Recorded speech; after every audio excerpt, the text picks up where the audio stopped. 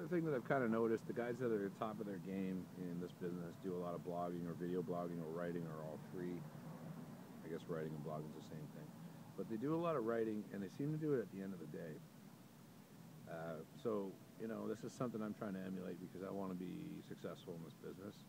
I'm already fairly successful, but I want to take it to the next level as far as having, like, a national reputation as a good strength and conditioning coach. And in order to do that, I'm emulating the same habits that these other people have.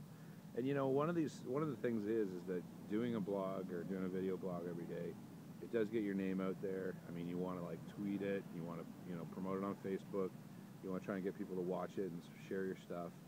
But the other side of that I think is at least as beneficial is that you sit down and you really do a mental review of what you went through today. I mean, all of my blog posts are not they come from sitting down and working with a client and actually dealing with problems every day.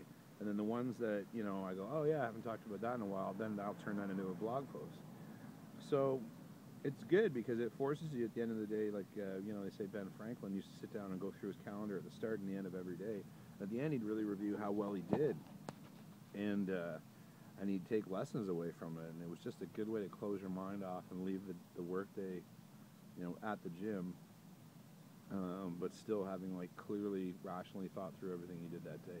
And I think that's one of the difference makers between the pros and the Joes. That these guys, are going home and they're reviewing everything they did all day, just like a game film, and they're going, was this a good decision? Did I communicate this well? Did I explain this? And that's just what you got to do if you want to get yourself to the top level. And I guess it's as simple as that.